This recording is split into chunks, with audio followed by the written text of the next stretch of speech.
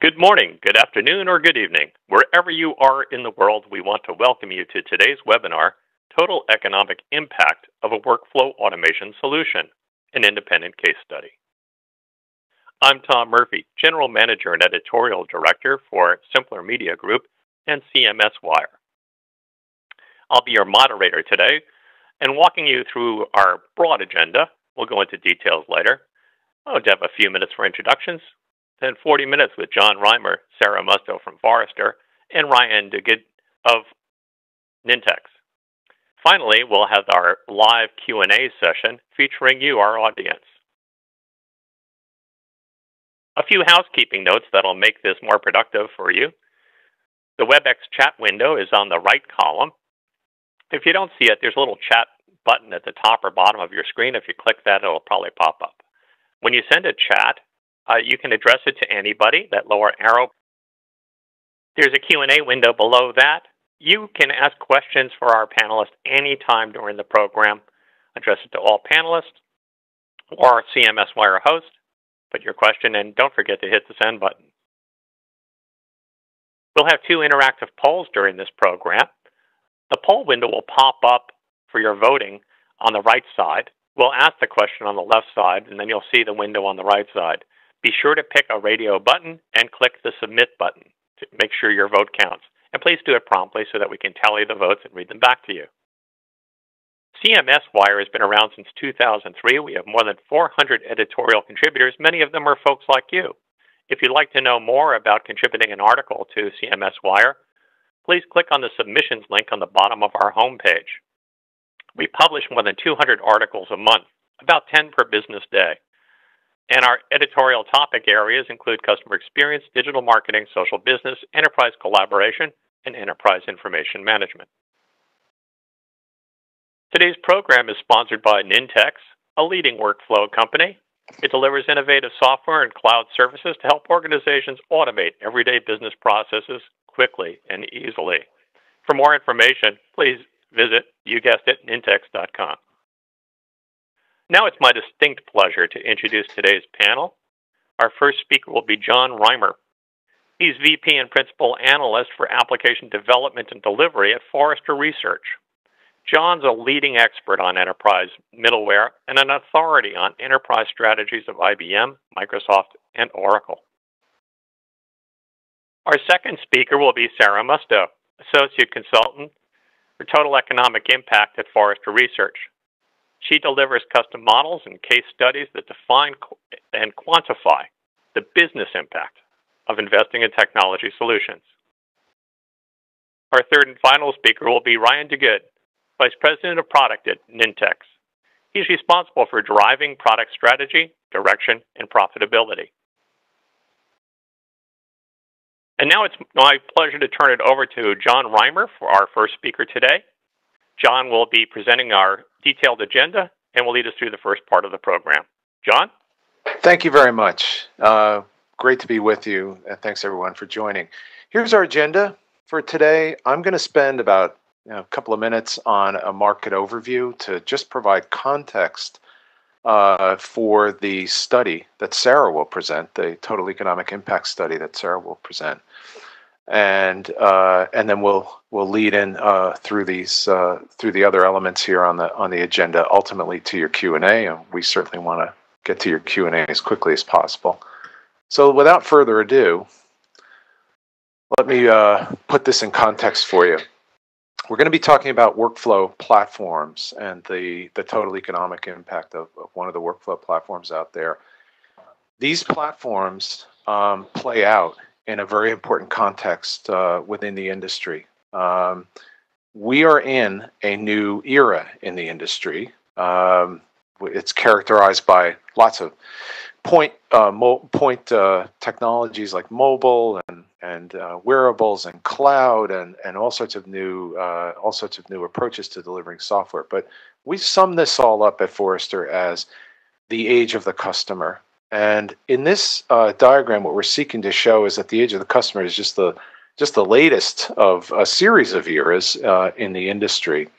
And each one of these eras has a focus. And the focus now in the age of the customer is on using technology to really energize interactions with customers and understanding of customers, essentially to find, serve, and retain customers over time.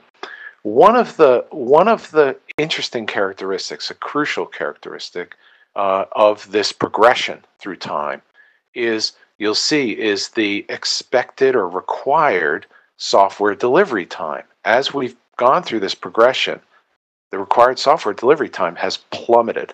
And at this point, we've got folks that are expecting and needing software delivered on just insane schedules, certainly compared to the past. So a key challenge here is how are we going to do this? How are we going to actually rise to this set of needs?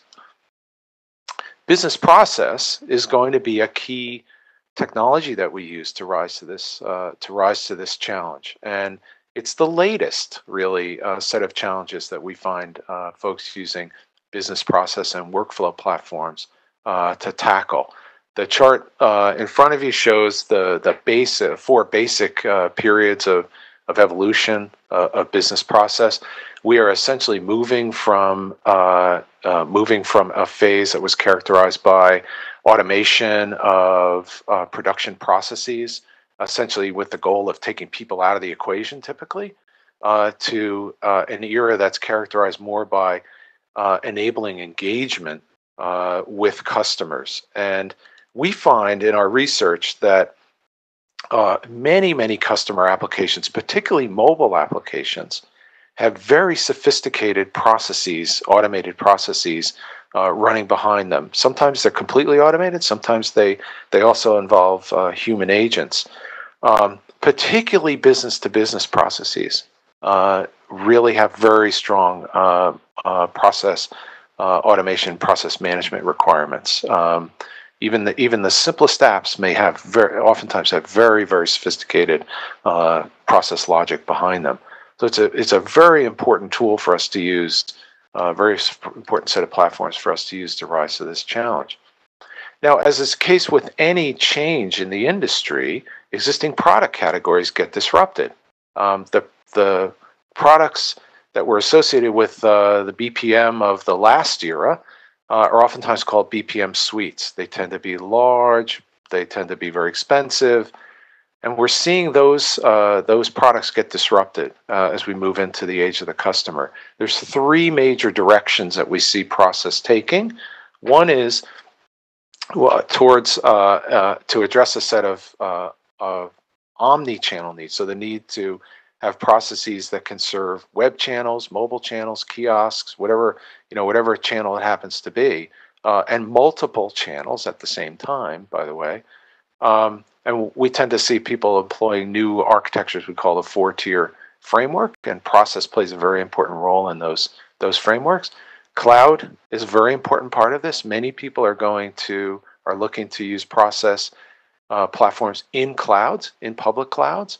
And then lastly, low-code platforms. Low-code is a sort of new term we've invented to address platforms that speed development through by limiting the amount of coding that you have to do.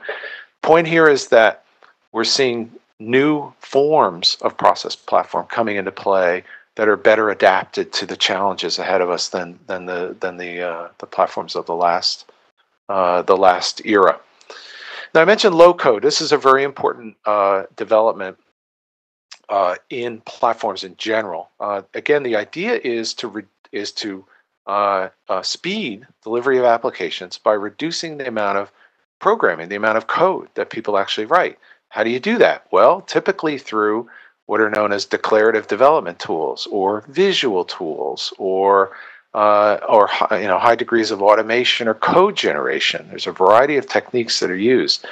And the research we've been doing, we've been seeing a lot of interest and uptake of products that use these techniques because they can really slash the amount of time it takes to deliver applications initially, and more importantly, to change applications after that first delivery to incorporate new ideas and changes and corrections and new business models, etc.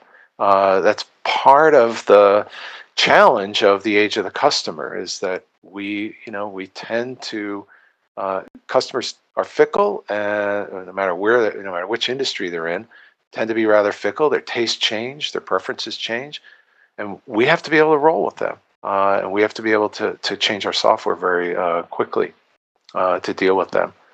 So you'll see that in our study of this low-code phenomenon, we identified process as being a very important type of low-code platforms. There are other types as well, but process we found is really important, particularly when there's a need for human mediation. Say in a business-to-business case, you've usually got a sales rep who's discussing with the client configuration of a product or a set of products or a set of options. So you got it comes in really handy with those human-mediated, usually business-to-business environments that involve inherently complex processes. Some of the other platforms, they address other scenarios, but they're not as strong at process and workflow. So we expect there's going to be a big future here, big future growth path for process and workflow platforms that come out of the age of the customer. They're already process and BPM, and process is already a very strong element in a lot of architectures. Hence, we expect a very bright future here. So before we continue on to the TEI study, we'd love to get your view, the view of the folks on the call, and get a picture of how you're using process today, or how you're going to use process going forward in the next couple of years. Right, you are, John. And we've come up to our first polling question, and I'll just remind our listeners that on the right side of your screen, you should now see the actual voting form. The question is, how will your organization use process platforms during the next 2 years? First answer, to deliver internal applications, or to deliver customer-facing external applications, to deliver both internal and external applications, or you have no firm plans to use process platforms. Please check one of those 4 windows on the right side there, and don't forget to hit the submit button down at the bottom right. And while you're doing that, and we're tallying the results, we're going to read them back to you in just a half a minute. I want to ask John where he thinks most of the voters are going to come in on this. Now, we're talking within the framework of 2 years. What do you think, John?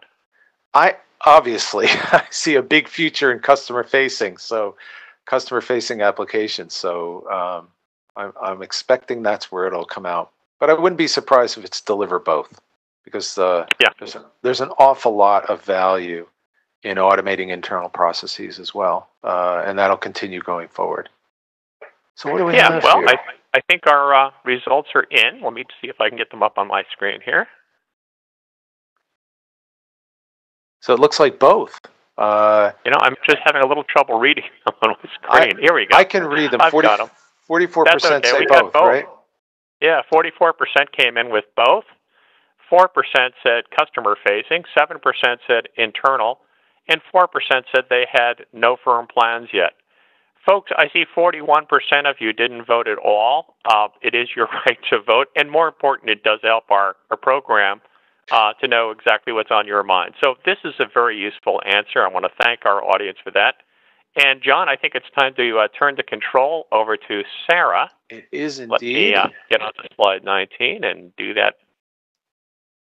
And we'll hear what she has to say.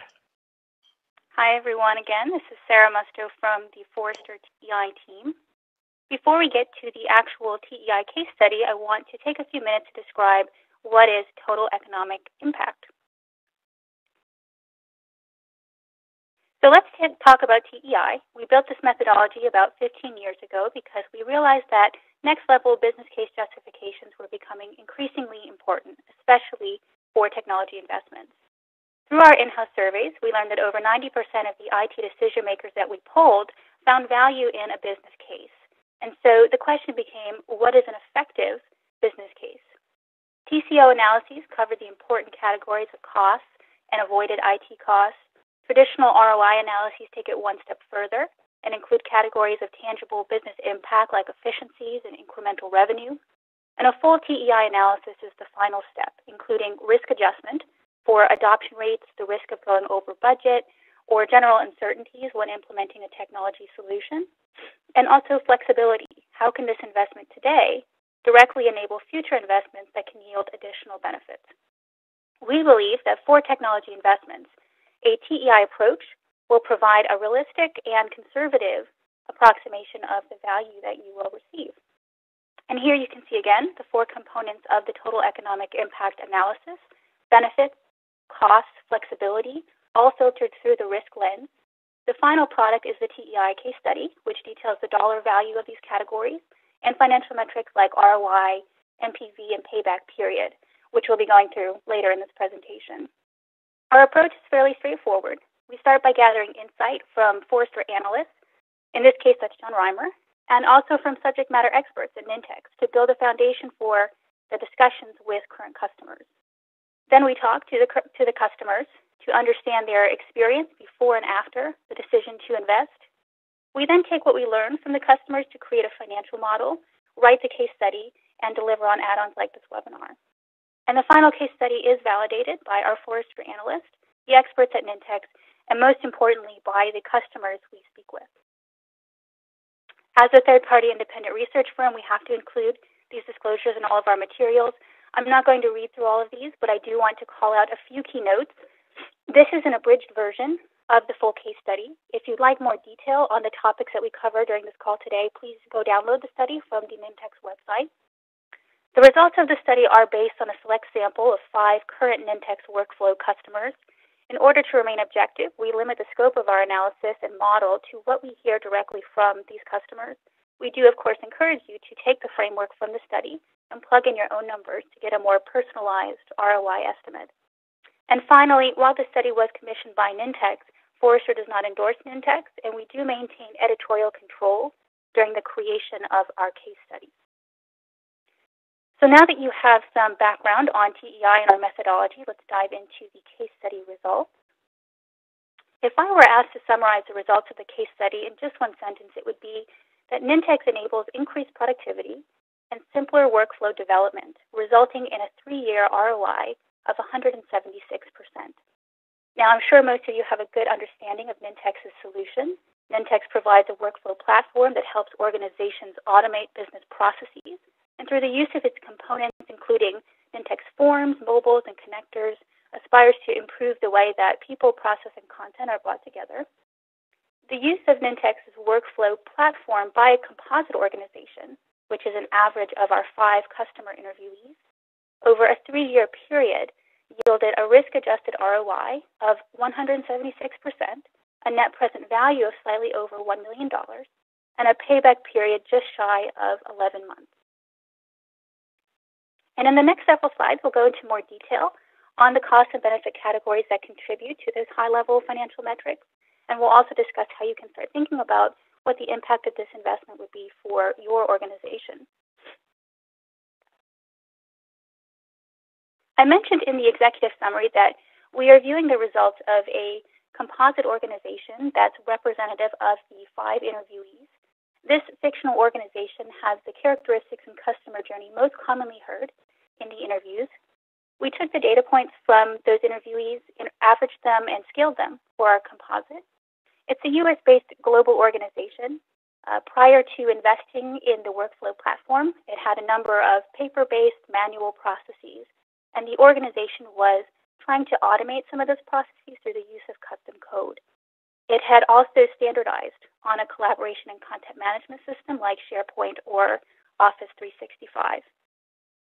In that prior environment, the organization was facing a number of process challenges. Relying on custom code to automate some of those processes was often quite painful. It was time-consuming and it was inflexible to changing business processes, and this meant that automation was too slow to keep up with business demand, and the resulting pipeline of requests for automation was straining the relationship between business and users who were looking for efficiencies in conducting their operations and interacting with customers, and IT, who were struggling to keep up with this demand with the technology that they had. This also meant that a lot of processes remained manual and were prone to the errors and inefficiencies that accompany manual processes. And so the organization, in reaching out to Nintex, was looking for an automation solution that could help to solve these challenges and also interact easily with the content and collaboration solution that they had in place. The organization selected Nintex Workflow and Nintex Forms. Some of the key features that stood out were the intuitive workflow designer, the logic and flow, the ability to integrate with other systems within a workflow, and the overall ease of use. The key results centered on two areas of focus. The first, the organization with Nintex was now able to automate processes in pace with business demand, which enabled time savings for both business users and IT, fewer process errors and delays because of this automation, and better compliance. And the organization was able to do this because automating processes with Nintex, as compared to using custom code, was simpler, faster, and it opened the door for a partnership with business users who now had the ability to automate some processes on their own. Two quotes from our interviewees highlight some of these benefits. The first, because delivering workflows with Nintex is quicker, the organization is now able to spend time analyzing the process and to make sure that they are delivering something in a smarter way. And the second quote, the organization had several situations where they need workflows to talk to other systems, and the fact that they can do that with Nintex is a winning factor for them. And we have several other quotes like this included in the case study if you are interested in hearing more. In the case study, we have two categories of benefits. We have quantified benefits, for which we have a dollar value, and non-quantified benefits, which the interviewees felt were quite important but were unable to measure. I want to start with the quantified benefits. We have two types of quantified benefit, which probably look quite familiar to you by now.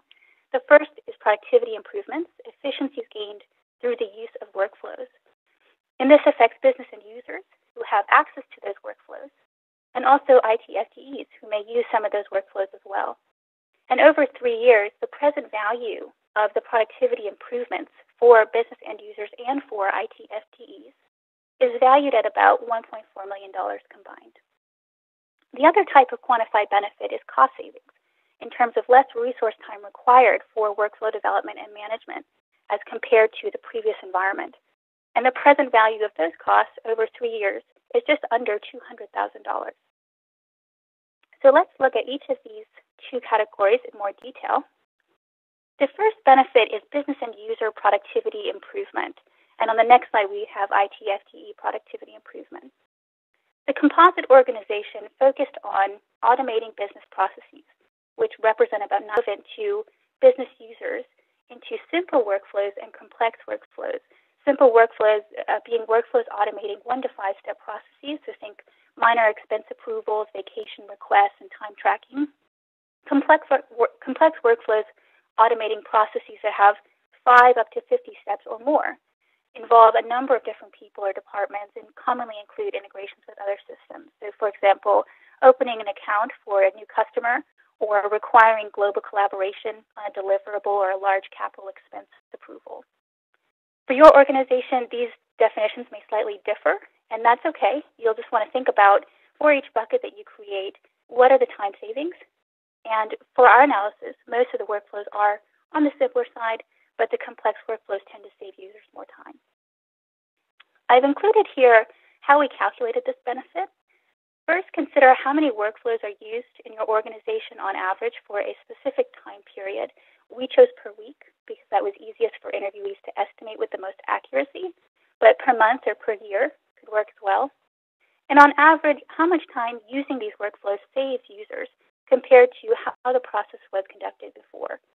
For our analysis, we assume that on average, users will save an hour with each use of a complex workflow and 15 minutes for a simple workflow. Then estimate for your users, what is the average fully loaded compensation? And when we say fully loaded, we refer to salary plus the value of benefits. And this helps us to put a dollar value on that time saved. And finally, consider a productivity capture.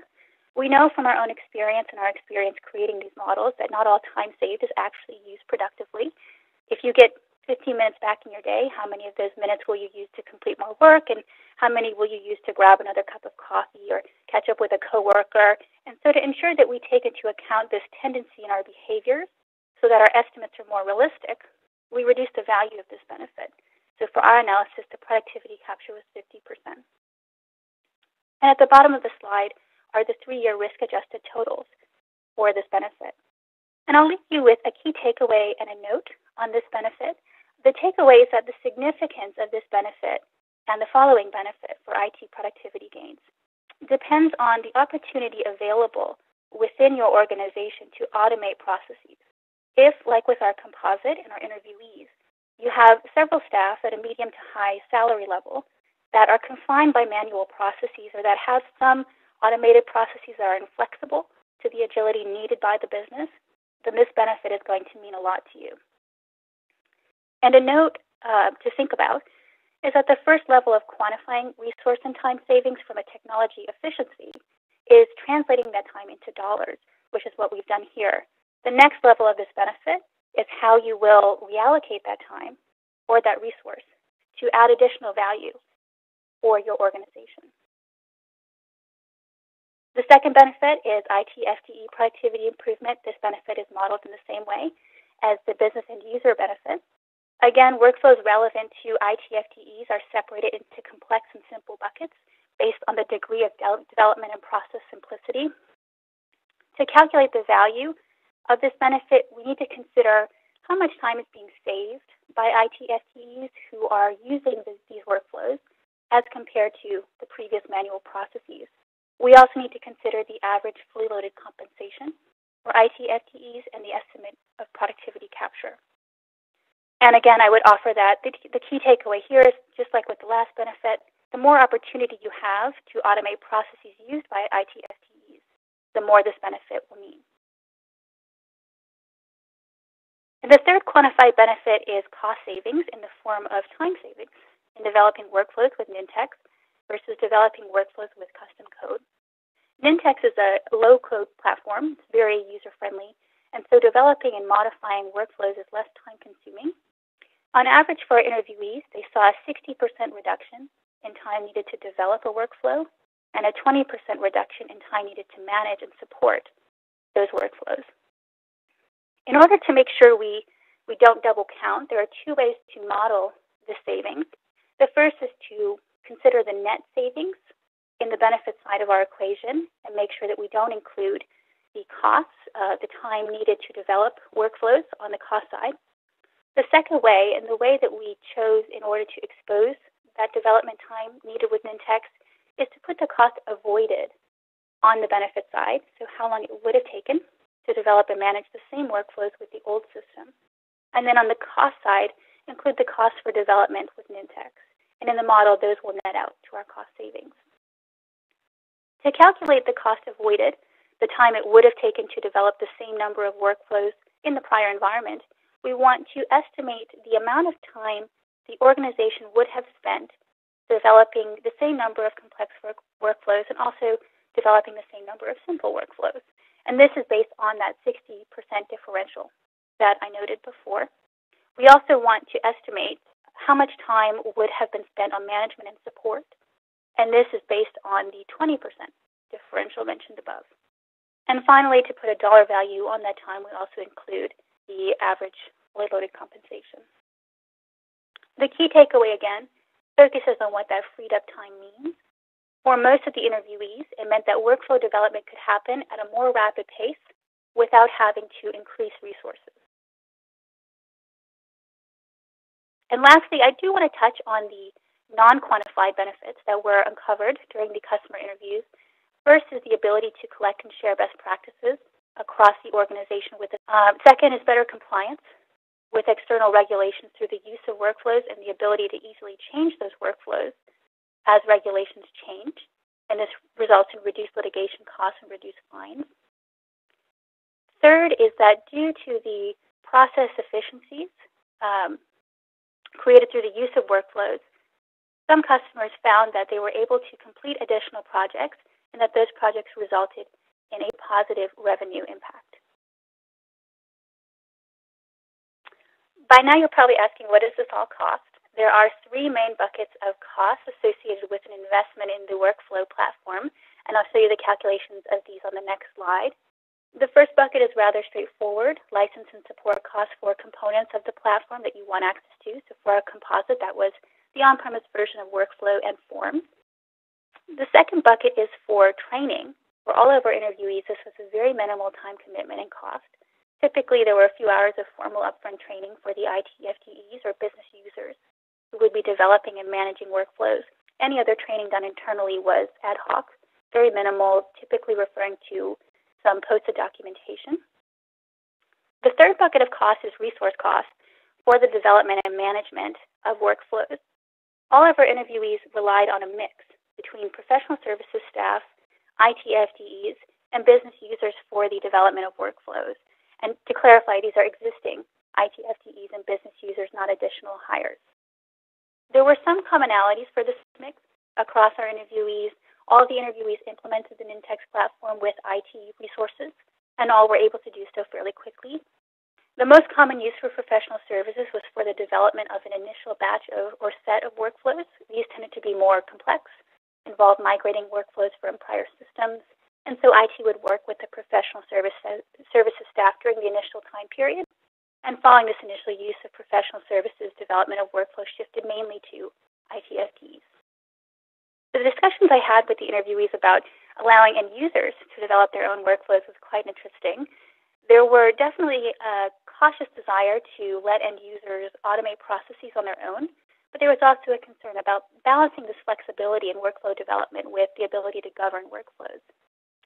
Only one of our interviewees pushed the self-service nature of Nintex and fully empowered users to build workflows at their own discretion. But they admit that governance was difficult, and by governance I'm referring to knowing what workflows exist, ensuring those workflows meet standards set by IT, knowing how often those workflows are being used, among other things. Additionally, for the more complex workflows, end users would often ask the IT team for help or use a third party, and so time and skill constraints on end users would still route some of that more complex workflow development back to those sources. So really interesting topic, a lot of different approaches and philosophies on how to divide this responsibility. Certainly any of these three resources are able to automate with Nintex. It's an organization-specific decision you want to consider when you model your own business case. For the purposes of our analysis, based on our customer interviews, the composite organization used IT FTEs to implement Nintex, used a combination of IT FTEs and professional services to develop an initial set of workflows. And then in years 1 through 3, the IT FTEs took over a majority of workflow development, including the development of all complex workflows. And in years 2 and 3, started to open up development of simpler workflows to business specialists, who are business and users in different regions who are trained on workflow development and can assist the business and work closely with IT. I'll quickly show you how to calculate each of these cost components. Down the right side of the slide, here are the three-year risk-adjusted costs for each cost category. Along the bottom of the slide are the year-by-year total costs. For the Nintex licenses, there is an upfront license cost for each product as well as yearly software assurance. The usage of professional services, you'll need to consider how many people you use, the hours they each spend over the time you use them, and their hourly rate. And for IT FTEs, you want to include total hours spent up front on implementation, total hours spent each year on development, and total hours spent each year on support. Similar for end users, you'll want to include total hours spent each year on development. Additionally, most workflows require a few end users to validate requirements and for testing, and so those hours need to be included as well. And then finally, for training, for any IT FTEs or end users who get some sort of formal training, you'll want to include those hours as well. I want to talk about two additional factors that make this a TEI study: future flexibility options and risk adjustment. Flexibility, as Forrester defines it, is the ability for a customer to do something cheaper, better, or faster in the future because they made an investment in a technology, in this case the Nintex platform, today that directly enables them to make an additional investment. The interviewees mentioned two flexibility options: the ability to invest in Nintex connectors and Nintex Mobile. They believe these investments would further improve productivity as more processes are able to be automated, and also because those workflows could then be accessed through users' mobile devices. However, the interviewees had not yet made those investments, so we were unable to quantify that additional value, but something, again, for you to consider for your organization. Where we talk about value, we have to also talk about risk. For this case study, we considered both implementation risks that would cause costs to be higher than the original estimate and impact risks that would cause benefits to be lower. The main implementation risk is the variability of resource costs. That variability depends on the skills and salary in-house, the rate and usage of professional services, and can lead to higher costs for the development of workflows. The first impact risk is around productivity. These two benefits can be difficult for organizations to track and estimate, and they are subject to the level of adoption, the availability of workflows for frequently used processes, and the likelihood of users to be able to capture any freed up time for additional productive use.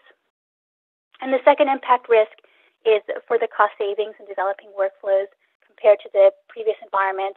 Again, that differential can sometimes be hard to measure or estimate, but we didn't view this to be as big of a variability factor as the other two. And we take each of these risks, we assess their impact and likelihood, and come up with a mean that enables us to adjust our financial model into a more conservative picture. And with all that said, let's zoom out quickly and take a final look at the overall financial snapshot. Here are the risk-adjusted benefit and cost totals over the 3 years of our analysis, as well as the 3-year present value. Since this is a cash flow analysis, we applied 10% discount rate to get the present value figures. The net present value, again, is slightly over $1 million. The ROI is 176% over these 3 years, and the payback period is 10.5 months. We've also charted this to provide a different view. You can see here that there is a heavier upfront investment, mostly because our approach that we modeled used some professional services initially before development shifted to IT FTEs and workflow usage began. You can also see in years 1 through 3 that with minimal investment in additional workflows, the benefits continue to scale quite nicely. And with that, I'll hand it over to Tom and Ryan for another poll question. Thanks, Sarah. And that was a tremendously great presentation you just gave. A lot of detail. And you should see the actual voting form on the right side of your screen. If you don't, click on the polling tab and it should pop up. And the choices are 1 to 10, 11 to 50, 51 to 250, or more than 250. How many workflows has your organization automated? So, Ryan, what do you think that's going to come in at, based on your experience? Well, Tom, I think there's likely to be a fair spread here in terms of the results that we see. I'm hopeful that some of our customers are on today, and so we'll see some higher numbers. But I expect you'll find a lot of people are down in the kind of 1 to 50 range at the moment. Okay, good. Well, as soon as our results are posted, we'll read those back to our audience. I think you're probably right that we'll see a spread over here. And I'm just waiting for our results to be tabulated. The poll has ended, so you can't vote again. Hopefully I'm surprised and everyone's in the 250 plus category. What should it be for the kind of organization we're talking about? Is it the 51 to 250, or is it higher? I don't want to give away too much, actually, because I've got some stats to share with the group. That's so here we go. We've got the results, and that's kind of the spread I would expect. So, I mean, obviously, you can see a kind of a classic long tail there. We've got a lot of people focusing on that 1 to 10 sort of core processes in the business. 23% are on 1 to 10, and then 15% is at 11 to 50, which is our next most popular answer. Yep. 8% on 51 to 250, and only 4% at 250 or more. About half our audience apparently isn't sure because they didn't vote. So that's the way it goes. Excellent. No, it turns out I come from Scotland, so I'm used to a much higher voting percentage in recent times. So yeah, that's Tom, those are fantastic results, and it really helps set the scene for just a quick wrap up here, following on from from John and Sarah's information. So what you're seeing here in terms of these results is fairly indicative of what we see in the industry today. And many organizations taking a pretty top-down approach to process automation. There tends to be a center of excellence or process excellence in the business, and you're tackling a small set of problems with a heavy reliance on corporate IT. Brian, why don't you go ahead and flip to your next slide? You can start that presentation. Yep. And so As we wrap up, I'd just like to take a few minutes to talk about the approach Nintex takes to workflow automation, how we empower more people to automate more workflows than ever before, and what I think I can do to dramatically shift the thinking of the people who are on this session today about how they can go from that 1 to 10 category to 250 and beyond, up to levels that potentially some folks just couldn't even possibly imagine before this discussion. So just to set the scene, in the last 40 minutes or so, we've heard from a select group of Nintex customers are using our platform to automate problems in their business. But it's worth giving a little bit of context for the folks here today about who Nintex is, who our customers are, so you can understand where this sample comes from. So Nintex is a world leader in the workflow automation space. We have over 5,000 customers today. Those customers are spread around 90 countries in the world, 22 languages. We have over 8 million people using our software today. And interestingly, we're the #1 ISV in the SharePoint and Office 365 space. But also, we have a channel of over 1,100 partners worldwide, who help implement solutions on our platform. And that's really, how we differentiate ourselves in the marketplace. So, with that said, with over 5,000 customers, a lot of people ask, well, hey, Nintex, where do you specialize? In this process automation space, often companies specialize in a particular vertical, or maybe they've got a focus on a particular business function.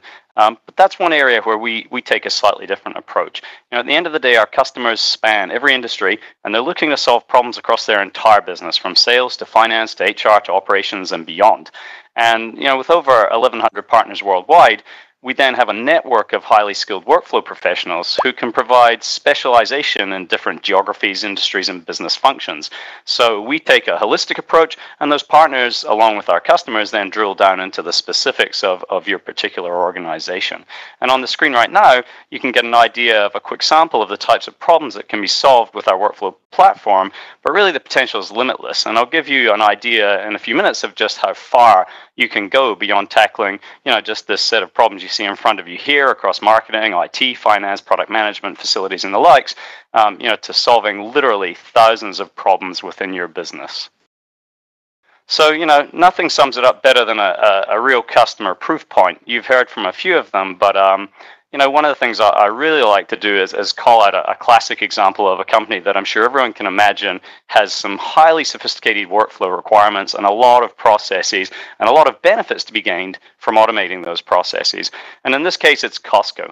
And as you can see here, the quote from Jason, he's essentially saying, look, I'd have needed to employ and train 10 developers to do what I did myself with Nintex. And 10 developers, I can tell you, in the space we play, fully loaded headcount is typically about $2 million per year. So basically, Jason is saving his organization $2 million per year just by being an empowered individual. And that's really how we make a difference. We're focused on taking everyday users and turning them into workflow professionals who are empowered to solve their own business problems without needing to turn to an army of developers, because most organizations don't have or can't afford an army of developers today. So what's our approach? How do we make things different? Well, basically, it's about taking a holistic approach to a workflow platform.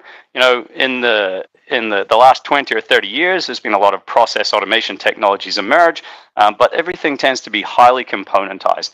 And what we look at is really providing an end-to-end set of tools and technologies to allow people to build applications to solve their business problems without having to resort to developers, without having to write code. As Forrester pointed out in the TEI and a lot of their current research, this rise of the low-code, no-code platforms is really something that's starting to have a big impact on the types of solutions people are building.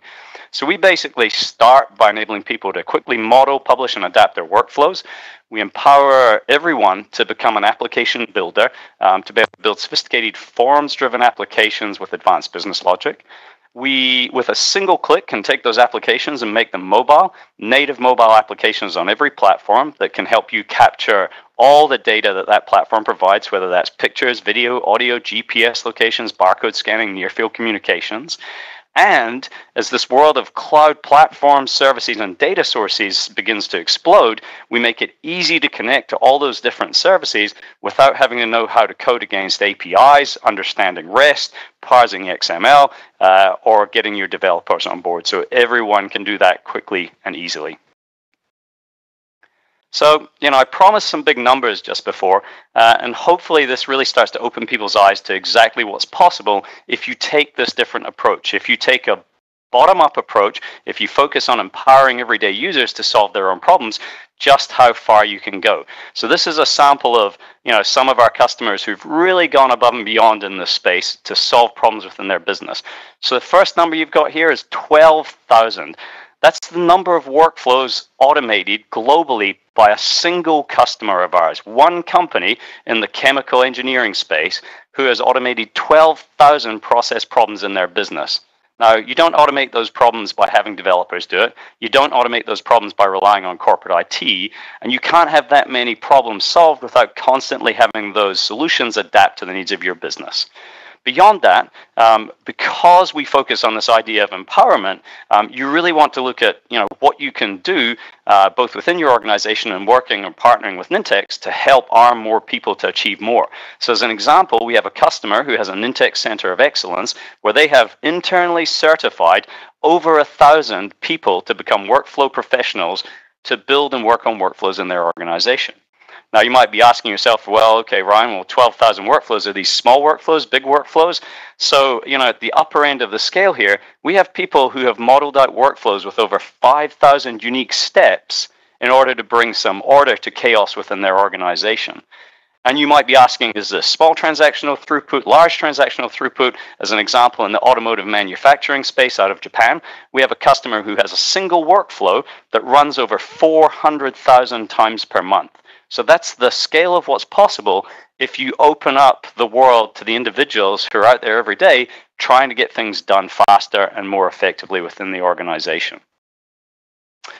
So, you can take my word for all of this, but I've got a few calls to action. Obviously, the reason we wanted to partner with Forrester on this total economic impact study was to give you an independent perspective on what's possible. And I'd encourage you to go and download the report, read it for yourself, and get an understanding of how far you can go. And obviously, reach out to us or Forrester if you have any questions. I'd encourage you to go to nintex.com, learn more about who we are, what it is that we do. But most importantly, I'd encourage you to start building workflows today. We make it very easy for anyone to get a fully functional trial of our platform. We make it easy to get in touch with our community, where we have thousands of users who are more than willing to help you and provide their experiences and background. And you can get in, you can start playing with the technology, see what's possible, and then get up and running very quickly. Hopefully you've seen from the TEI that the ROI on these kinds of solutions comes very quickly and is very quantifiable. So with that, I'll hand it back to you, Tom, and looks like it's time for some Q&A from the people on the call. Thanks, Ryan. Great wrap-up, and those were some big numbers you offered at the end there. And now it is time for my favorite part of the program. No offense to any of our great speakers, but I love hearing from the audience. If you have a question on your mind for today's program, please go down to the Q&A module, paste it in there, and hit the submit button, and we'll make sure we get that on our list. Meanwhile, we have about 11 minutes to get through, and we do have some good questions already in the hopper. Eric Halsey asks, what are the ways to calculate benefits for the stuff that was not quantified in this analysis? For example, reduced errors, more visibility, reduced litigation costs, those sorts of things. And I'm thinking that John or Sarah might want to take a swing at that one. Any volunteers? Yeah, I'll start. We are limited in the scope of our analysis based on the interviewees we speak with, and so we can only quantify what they see and what they are able to measure on their own. And some of these missed categories are either hard to measure in general or are hard to attribute to a specific technology. And so it's always best to err on the side of caution when you are creating these business cases. In terms of ways to calculate these additional benefits, some of these, for example, reduce errors or more visibility into where a process is, those issues usually result in time drains, and so they roll into that estimate of efficiency gain. For those situations where errors may result in something a bit more serious, like, for example, a lack of compliance with regulations that can cause litigation or fines, you'll want to think, for your particular organization, how often on a yearly basis do these failures to adhere to correct processes result in that litigation or fine? How much does that cost you on average each time it happens? And then consider that to be a benefit of avoided cost and add that to your analysis. You may also want to think about a risk adjustment. For example, for compliance costs, can you ensure full adoption of automated workflows so that these process errors that cause litigation can be eliminated? And if not, you may want to hedge for that uncertainty. The only thing I'd add to what Sarah said is, in my experience, very few people, very few organizations quantify these factors. It's too difficult, and the payoff, they just don't see a payoff in doing so. It's frustrating. As researchers, we'd like them to quantify everything, but it's hard to get this.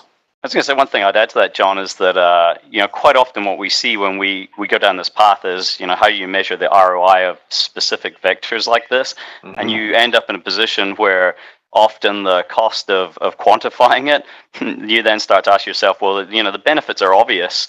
Do we really need to quantify it? By the time we've done that, what impact is that having? I think the interesting thing about this question to me is that somebody's asked it, right? Because one of the biggest problems historically in the BPM space is this laser focus on, it's about cutting costs, it's about, increasing throughput, it's about, really sort of slicing and dicing and building a lean, efficient organization. And, to your point at the start of this call around the focus on the customer-facing aspects of business process, the real opportunity that we see comes from, how do I drive a faster pace of innovation in my company? How do I deliver a higher level of customer service and satisfaction? How do I, increase my compliance in a world of greater transparency than ever before? And the sheer fact that people are putting that lens on it in itself is beneficial, right? And I'll give you a classic example of this just internally. We're going through a significant period of growth in our company right now. We're hiring developers as fast as possible. And, every day I go without a developer, there's a day that I'm losing 8 hours of coding. Right? Now, you may say to yourself, well, hey, HR process, let's focus on how fast we can hire people. But it really boils down to how fast can my company turn out new product and new capability for my customer. It's not about how fast I'm hiring the developer. And so putting that lens on it encourages, I think, people to think about solving more problems in general. Right. And by the way, I don't think we should say that we're not trying to denigrate the question. It's a good question. It's just that there are different priorities at play often, and many people just don't collect this data, unfortunately. Makes sense. Let's move on to our next question, and this is from Grace Chi.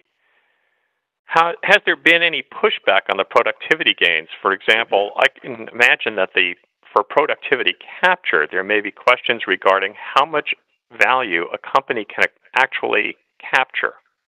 How do you defend your numbers?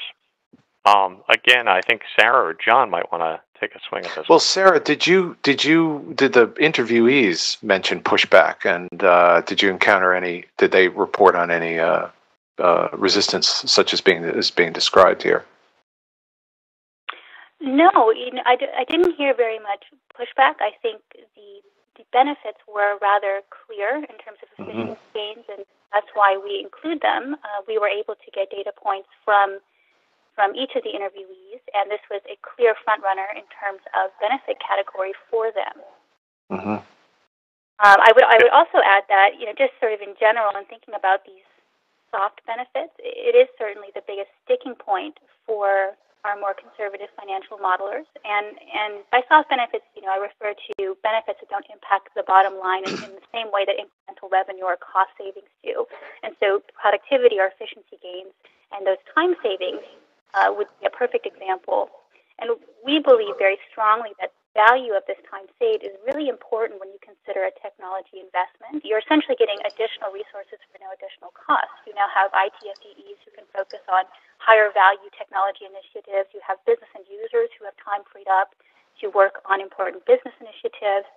And so that soft benefit can lead to financial benefits like incremental revenue and like the ability to complete more projects.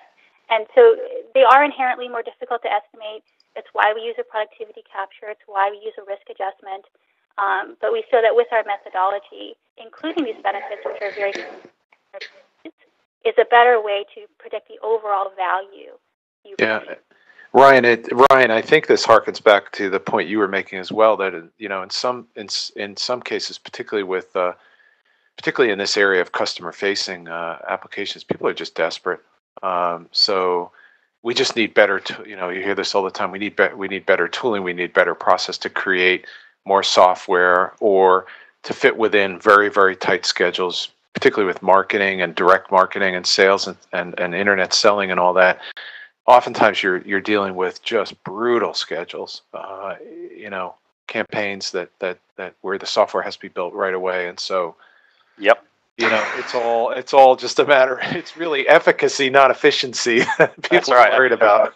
A classic example here again. I'll talk about the world of Nintex. We have continuous deployment now as a cloud service provider.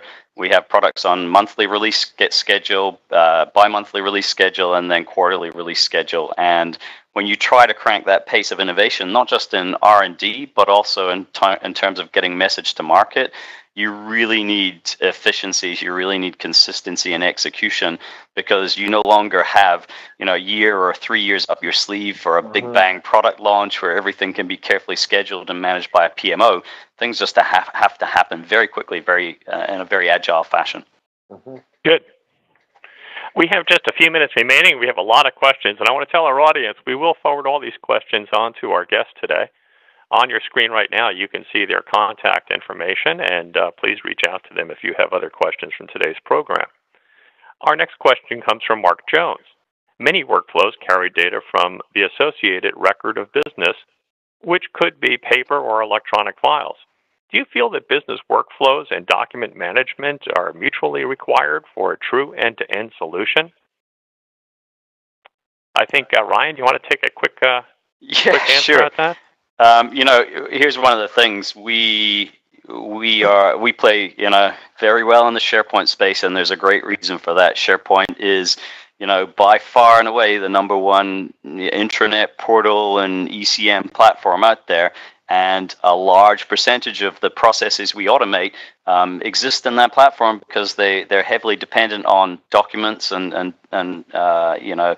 records within the organization, both from a consumption perspective, so classic, reviews, approvals, annotation type cycles, through to complex document assembly processes, through to end-to-end document lifecycle management. And so the two are, I think, mutually beneficial to one another. And obviously, as we've seen the explosion in the last few years of these, cloud file sharing services, your Dropbox, Google Drive, Box.net, Citrix ShareFile, and the likes. We've opened up our platform to those kind of services as people look to move information assets within those environments, between those environments, for collaboration or sharing purposes. And so I think the two are very happy bed partners.